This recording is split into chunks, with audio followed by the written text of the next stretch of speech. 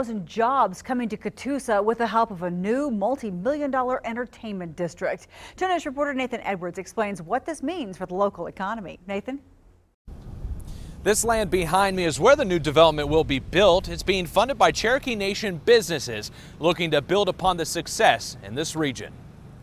Any news involving the Hard Rock Casino generates a certain level of buzz in the small town of Catoosa. I think that Catoosa can use everything that they can possibly get. You can say the pulse of the community can best be found on this porch, where neighbors have been stopping by all day to talk to sisters Sharon Brownowell and Karen Shoulders.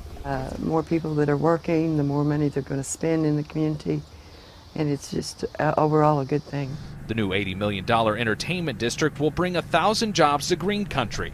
Cherokee Nation will partner with Woodmont Outlet to create an outlet mall connected to the Hard Rock Hotel and Casino. There is not one outlet in America today that will have the venue and the experience offered by what this will be in 2016. That experience comes in the form of sports bars, restaurants, and additional entertainment venues. And every time there's an opportunity to raise the ship, to create jobs in the Cherokee Nation, we're in. A prospect that excites these sisters and many others in the community. I'm glad to have anything that is going to help the growth of Catoosa.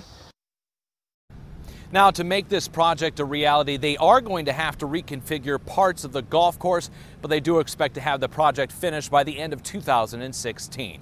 Reporting live in Catoosa, Nathan Edwards, 2 News Works for You.